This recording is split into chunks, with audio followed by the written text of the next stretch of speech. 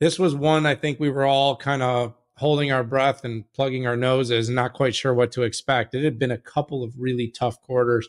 You and I had the chance to talk to Pat Gelsinger, ask him some questions. I've shared my sentiments on Twitter. You can see those in the show notes. I won't repeat it because I'll probably get it wrong given the time of day. But so the long and short, much improved performance this quarter. After two consecutive quarters of losses, the company actually got back to profit. Not by a lot. It was 13 cents adjusted against 3 cents expected. And they beat on revenue at 12.9 versus 12.13. Before anyone calls me out on this, because I've already had to have this debate on Twitter and on LinkedIn and everywhere else I posted, yes, there were some things done on the adjusted side to EBITDA that made the number bigger. Every company does that though. So just if you're going to go after Intel, you do really need to start scrutinizing every adjusted earnings report the same way, because they had some things written down. There's some things done with depreciation. There's some things where they change amortization. Companies do this to hit their numbers. Numbers are not always hit on the top end. They're sometimes hit on the bottom, on the back, and the corner. And adjusted EBITDA is one of the gifts to CFOs, is one of the biggest gifts to CFOs on the planet, because it gives a lot of flexibility for how revenue is recognized, when it's billed, where it's invoiced. Now we're going to start making judgments about people because something gets, people are packing the channels at the end of quarters, or Apple shipping lots of units into their stores, right, to hit certain numbers. I digress, but I just felt that was good to say, because I had a bunch of people come after me for claiming this was a better quarter. Like, in every way, this was a better quarter. Now, let's be fair, still down year over year, but that was also expected. We're in the middle of what's still considered to be a pretty strong gully for devices. They showed some robustness. And I believe, Pat, can you nod for me if I'm right, that they actually said they reclaimed some share in notebooks? Okay. And that's after what's been quite a run of seating share. So that should be seen as a positive thing. Servers numbers are still pretty tough, but the company has seen a really significant uptick in its book and its opportunities around Gaudi and around its AI accelerators, which, by the way, had they not said that, I'd be very concerned. Right now, the company has also saw one of the best quarters it had seen in quite a long time for its foundry business.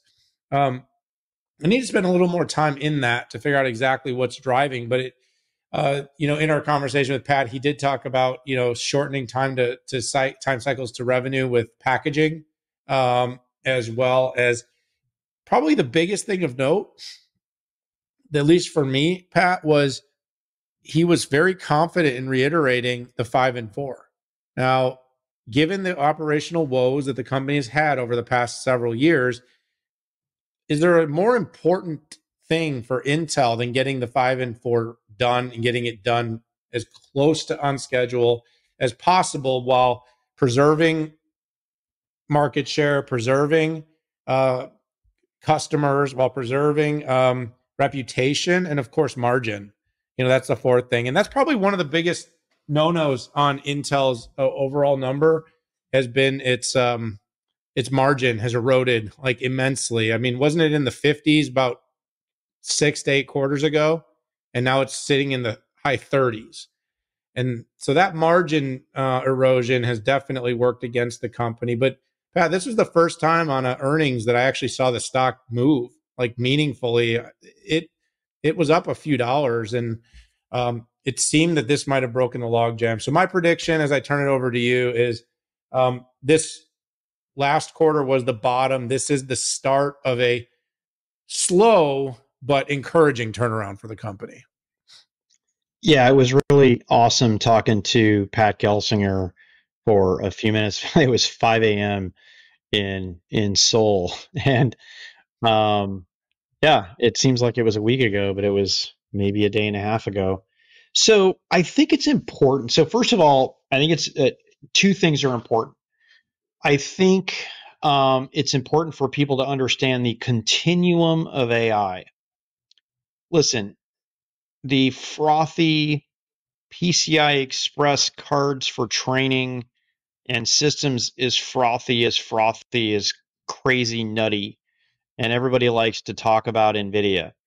The reality is that AI is a workload, right? And it's spread across everything from PCs to the carrier edge to the data center to the hyperscaler cloud and everything in between.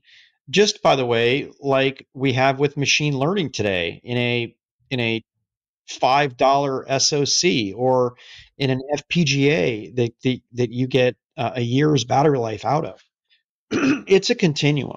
And although it's not as simple to look at Intel and say, oh, the number of PCI Express cards, they're not GA on their GPU based card yet.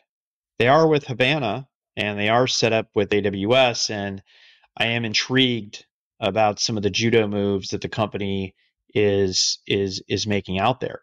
The other thing, and we don't talk about this, is still today, more AI workloads are inferred on CPUs than they are on GPUs or accelerators.